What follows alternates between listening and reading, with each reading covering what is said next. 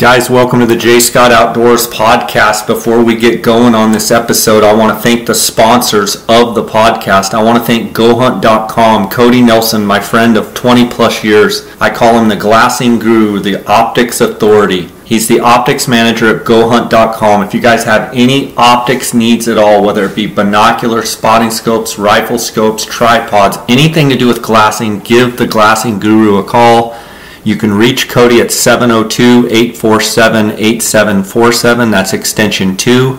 You can email him at optics@gohunt.com, or you can text him directly on his cell phone at 602-399-3699. Ask him any question either by text or by call. I want to thank Cody for all the work that he does with the J. Scott Outdoors podcast listeners. I also want to remind you guys it's application season. There's not a better hunting resource than the Go Hunt Insider. For a free trial, you can go to gohunt.com/JScott. You can also get a $50 Go Hunt Gear Shop gift card when signing up. I want to thank KUIU.com, KUIU Ultralight Hunting. KUIU is the ultralight hunting gear that I've been wearing since 2010. Go to KUIU.com and you can order directly. It's a direct-to-consumer brand, and they have phenomenal gear there at KUIU.com. I also want to thank PhoneScope.com. Use the JScott21 promo code to get 10% off on all orders. Guys, thanks for listening to the podcast. Guys, welcome to the J. Scott Outdoors podcast. I've got my friend Parker Fales, who guides with Clay Bundy up on the Arizona Strip. Parker, how you doing? Hey, doing great, Jay. How you doing, man? Good. Congratulations. I know you coach and your brother is on the Beaver, Utah baseball team, and it looks like they just won the state championship. Congrats to the whole town. Congrats to you as a coach, and I know you helped them out and the players as well. Hey, thanks, man. I really appreciate that. We had a great group of kids, just a gritty group of good small town boys, and they made an incredible run, and it was fun to be part of history with them. That's really neat. I know you played baseball yourself, so I know to be able to give some of the wisdom and, you know, not only help them with their physical skills, but their mental skills and how to play the game. I'm sure you were an integral part of that, so congratulations. The last time I saw you, you were down with me in Mexico helping me guide Coues deer hunters down in Mexico. And now I've got you on the phone. We are sitting looking at the Arizona application deadline coming up here, I believe, June 9th. So we're a couple of weeks away. I wanted to get your take, and I'm going to be talking to Clay as well, about the strip, about conditions, what you're seeing, and kind of get the full scoop. So I'm looking forward to that. Okay. Yeah. Like I said, I'm kind of taking the realist approach. In my mind, 2021 on the Arizona Strip is going to be very similar to 2020. What's crazy is last year we got pretty dang good spring moisture. And that's what's carried everything through last year and even into the first part of this year. And this spring, we just have not gotten that moisture like we got last year. Right. And so I don't know. I think it's going to be I don't think it's going to be any worse than last year, but I don't think it's going to be any better either. I think it's going to be very similar to what we saw last year. Okay. So similar conditions to last year, there were still some really nice bucks taken. I think the people with the super high bonus points, those max bonus point holders, and those guys that are maybe one under, all are looking at it wondering what to do. It's an amazing place because you could be talking about, let's call it a not as great of a banner year or, just an average year, and you're still having opportunities at 200-inch bucks, right? I mean, there's still going to be 200-inch bucks killed on the Arizona Strip this year. Yes, absolutely. Yeah, after last year, we still, I can't remember the exact number, but we still had an average of way over 200. All the bucks we killed with an average, and that was on a That was in 2020, which was not a great year. So can things, elk finished growing cycle a lot earlier than deer. Is it possible that if we had a early monsoon, let's just play the eternal optimist here and say that we did have early showers and we got some June showers, is it possible, and then let's say we followed up with lots of steady showers in June, is it possible that it could rally and be better than average? Or would you say no, even with showers it's probably just going to be average? No, I believe, Jay, if we could, it's got to start right now. But if it could start right now and take us through July, we would be just fine. We would do great. It's just like Clay's always told me that the Arizona Strip will promise you less and give you more than any other place on earth. Yeah. And it's really that kind of place. Once it gets some moisture, it rebounds so fast. It's just everything's right to make giant mule deer out there. And so if we can get these storms in these critical months, which we're in right now, we missed the first part of May, but if we can hit it now and then go through June and July, I'd be really excited. Let's talk about holdover bucks, because I know that was a topic last year where several of the guys, including yourself and Clay and other guys that I talked to, thought that there were bucks that holdover bucks that maybe didn't get shot for one reason or another, maybe had broken points, maybe just didn't grow like they thought, so they got a pass. Putting another year of age on those deer, do you think that there'll be a few surprisers out there that maybe even on a rough year will, grow into something pretty cool? Yeah, absolutely. And I think you'll have those on the strip every year. These young deer are just special. One that comes to mind from last year, that double drop time buck we killed in the archery hunt.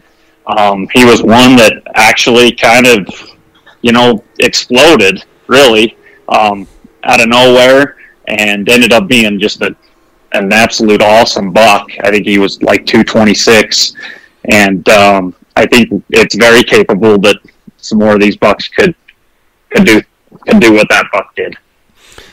Let's talk about the season structure. I'm not aware of any major changes with the tag allocations on the archery or on the rifle, and you can correct me if I'm missing something. With the conditions the way that they are, well, let me ask you, the conditions as they sit right now, are there tons of dirt tanks that are completely dry? Are the deer just relying on drinker water? What is the situation both on A and on B? Yeah, yep, Jay. Dirt tanks are dry, completely dry. Deer and cows alike are relying on drinkers. You'll talk with Clay, but I think just this week he was pulling his cows off of the Arizona Strip and bringing them into Utah. And I don't know when is the last time, if ever, that he's had to do that the water situation was so bad. So with that being said, and with trail cameras still being legal, there's going to be a chance to be able to get some pretty good inventory of bucks out there because they don't have a ton of choices to water. From an inventory standpoint alone, do you feel like this summer might be one of the best opportunities you guys have ever had to inventory bucks? Yeah, I think it'd be very similar to last year. I don't know, like I said, I don't know if it'd be any worse or any better, but I believe that, last year, it was just dry. So you had a pretty good idea of everything that's there. And that's going to be the same case this year. And so with that being said, yeah, we should know everything that's out there. And there's always a few surprisers that can live on some dirt tanks that don't go empty, that are big, but with that being said, it can make for an awesome archery hunt as well, which we've seen last year and also the year before, even in 2019 with the great antler growth of that year. It was a dry monsoon, and so those bucks were pounding water. And it just makes them real killable. For sure, and that's kind of where I was going. If there is any silver lining, which, as hunters, we always want wet and we want the animals in good a condition as possible, antlers doing as good as possible, just, good for the whole. But with that being said, if it is a dry monsoon, the archery hunt could be just dynamite, right? Yes, yep, and that's like I just said. That's what we saw last year. We did kill one buck off water. We killed a double drop time buck, spot and stalk. But he was he was a regular to water. They were just pounding water, and so they become very patternable. And once they do that, they're in trouble.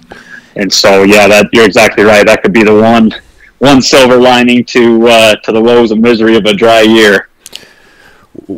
If you had to pick 13A or 13B, do you have a favorite? Regardless of weapon choice, just do you have a favorite in units? Oh, man. You know what? I don't know that I have a favorite. It's all, man, I love every inch of it. Okay. I ran 13B hard. Last year I ran 13A really hard.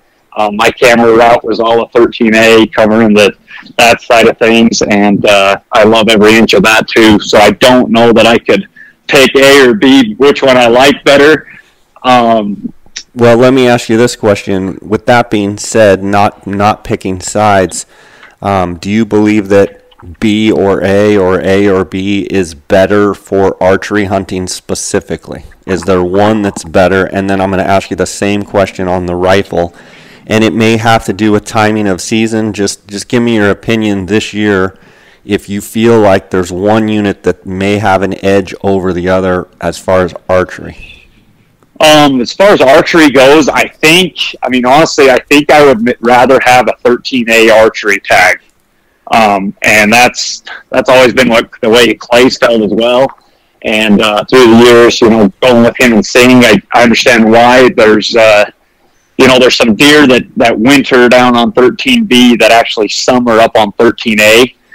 And they're pretty dang huntable. And so just for that, I would say I'd like 13A for the archery.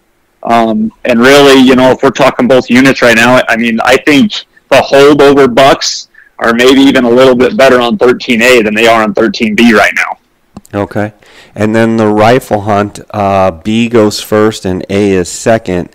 Does that flip-flop for you, and do you switch over to liking B the best for rifle, or do you still like A the best this year for rifle? From a guide standpoint, I do like B because B is bigger, as in there's more deer habitat, so you can, so you're not so, everything's not so crowded.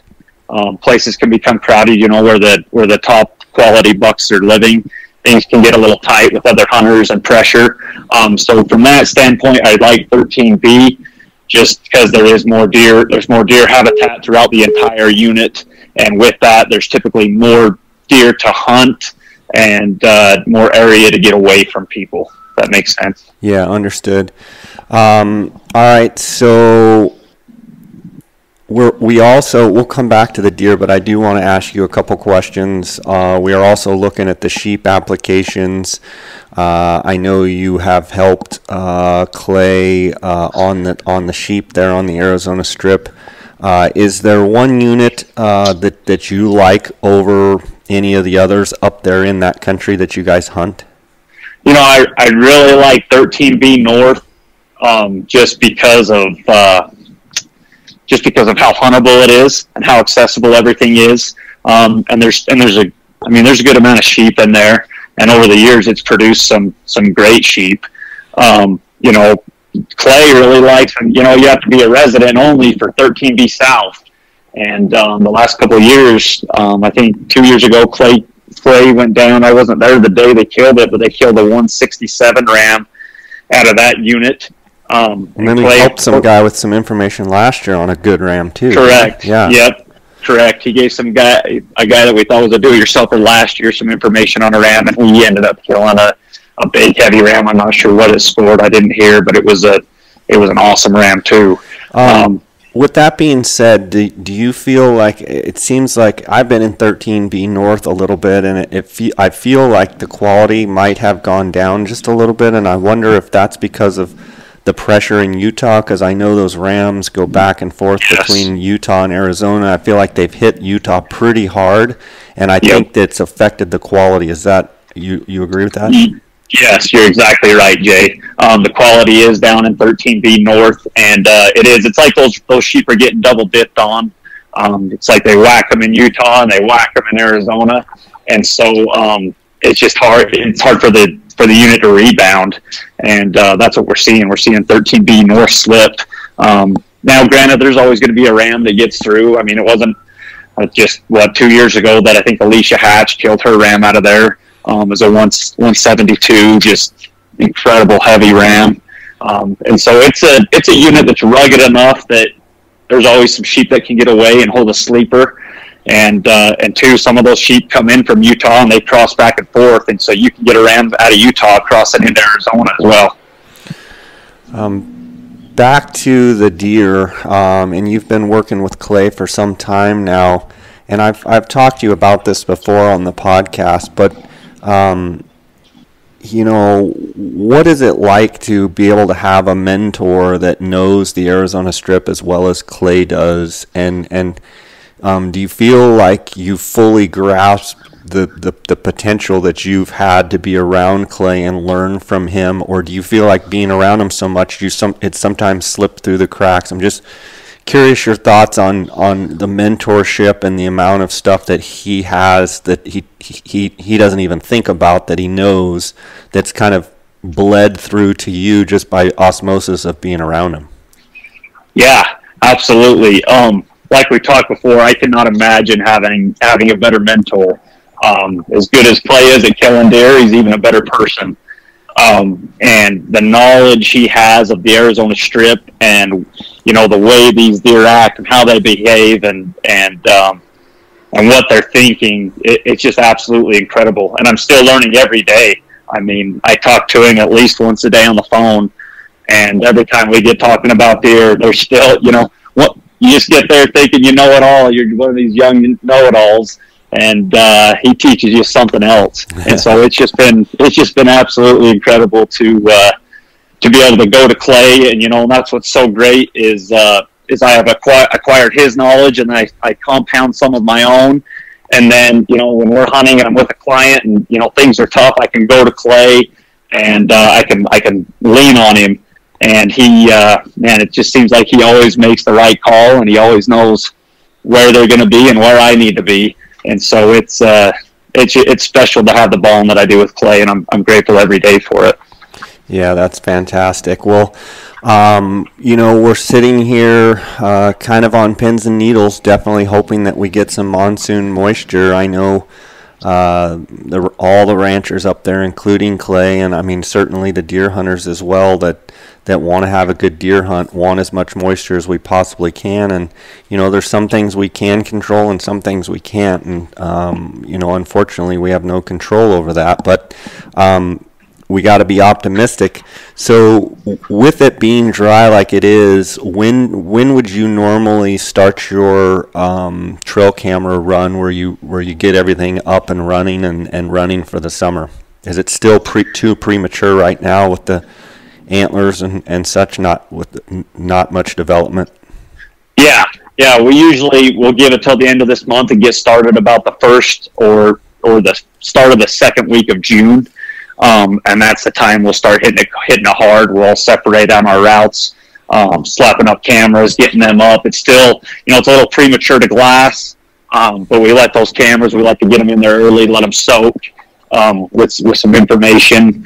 And then, once July 1 hits, that's when we really get the boot leather on the ground and we start getting all the knobs and get behind the glass and, covering the country that cameras can't. And that's probably our most favorite time of year. That's when we get most of our phone scope footage. And I would dare say for me and probably even for Clay, that we enjoy that part of it more than we enjoy the hunts, being out there. Just because there's not as much pressure and you're just enjoying it for what it is. Yes, exactly. Not as much pressure, and there's no. You don't see all the people. You know, there's some outfitters that'll come out and check their cameras, but you don't see all the people like you get during the hunts. You can go days without seeing another person, and just filming giant bucks. I mean, it's like Jurassic Park. It's just a special place, you know. That's awesome. I want to ask you a couple quick questions, and then I'm going to let you go. As far as gear and equipment, you were down hunting coos with me, phenomenal glasser. What are your go-to binoculars and your go-to tripod setup for glassing on the Arizona Strip? Yeah. So I live off the Swarovski 15s. Just like I know you do, Jay. They are just, in my mind, they're irreplaceable. Especially out here in the West and out on the Strip, some of the long distance glassing we're doing, the Swarovski 15s are just absolutely incredible. I never leave the truck or leave headed down there without them. I really can't say enough good about them. I feel like those binoculars have killed more big deer than any gun caliber in America. Yep. What about tripod? I know you use a little bit different tripod. Yeah. So I use it. The tripod is called a Recon. There's a guy here out of St. George that made them, and we've been running those for about 3 years now. And it's a little bit heavy, but that's why I like it. It's a little bit heavier, a little bit more stability to it. It can take the weight of my BTX. I've got my BTX 95 that I can throw on there, and it seems to handle the weight really well with that. And with that, I run the Manfrotto 500 AH head. I really like that. It's got the long plate, and it just, it's awesome for the big glass like my BTX. It distributes the weight really well, and don't get that vibration. And it works great for my 15s and my BTX. So a little bit heavier setup, but I like using a little bit heavier. Yeah, so by having thicker diameter legs on the tripod and having a heavier head, if you will, a heavier duty head, you feel like you make up for the weight factor by having a more stable platform and less vibration. Correct. Yeah, that's how I feel, and I've had some guys give me crap that I'm a little bit overkill with the head and what I'm using, but that's my belief, and I that's just what I believe. I like a good, solid, steady glass with no vibration that I can sit behind all day, because there's lots of hours spent behind those things throughout the summer and fall. And then your go-to trail cameras, are you running anything new this year, or what cameras do you have the most faith in, or do you have a bunch of different cameras you run? Yeah, we've been running as of late. We've been running a lot of the new the G45 Max and the G34 Max stealth cams that are out, and they are incredible. They're like a 32 megapixel, and they're great cameras. And then I think probably my most favorite camera, though, is probably the G34 Pro. It's still a little older, and I don't even actually think you can find it anymore on Stealth Cam. They've discontinued them, but those dang cameras they don't miss anything, and they're just indestructible. But the newer Stealth Cams, they're pretty dang impressive. The 32 megapixel lens on them, crisp, clear pictures. They've got great video, 1080 video, HD video, and so those are the cameras that we've really been hammering with the last couple of years.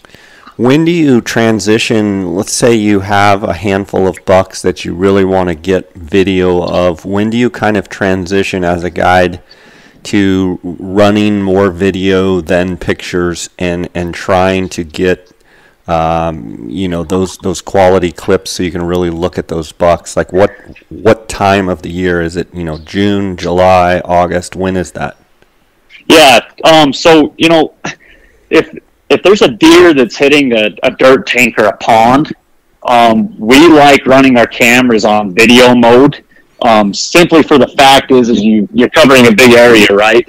And so it is difficult to get just a great picture of a deer on a dirt tank. So it seems like you always get a flash, and you'll get the one horn and then their butt as they're walking through, you know. And so we like to flip our cameras on ponds on the video, and so that you don't miss anything. There's no breaks. And we found that to be, we've really been running that hard on these new cameras. And as far as, trick tanks and catchments go, it would probably be later in July that we flip those over when the bucks are grown out, late July, 1st of August when they're grown out, where we want to get the neat, great video of them to get all the angles. But up until then, it's really not necessary until they're all the way grown out. Yeah, makes sense.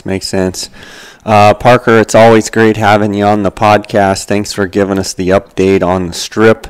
Look forward to seeing you later this fall and watching you guys, your success. I recommend if anybody has any questions about the Arizona Strip to give Parker a call. Parker, what's the best way for people to reach out to you?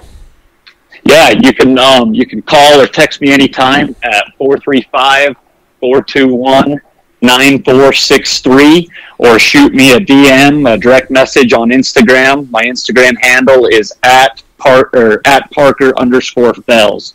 So it's Parker_Fells. And that's F-A-I-L-S. Fails. Correct. Right. Yep, and it's just like you fell a test, but like I told you before, my middle name's Never. So Parker never fails. I love it. That's right. So feel free to reach out to me anytime, and I appreciate you, Jay, and it's always a pleasure to be able to visit with you, and I can't wait to get back up on the knob and learn what I can from you some more. So. Sounds good, buddy. Well, I'm looking forward to it, and let's hope that it starts raining, and I look forward to seeing all the velvet mule deer pics and stuff. So it's even on a dry year, you're going to be on the Arizona Strip in the summer, and life is good. So absolutely good to talk to you. Congrats again on the state champion winning baseball team, and I know the town of Beaver's got to be just ecstatic. So. That's fantastic for the whole town, and God bless, and I'll be chatting at you later, okay? Okay, sounds great, Jay. God bless, and we'll talk to you soon. Okay, bye.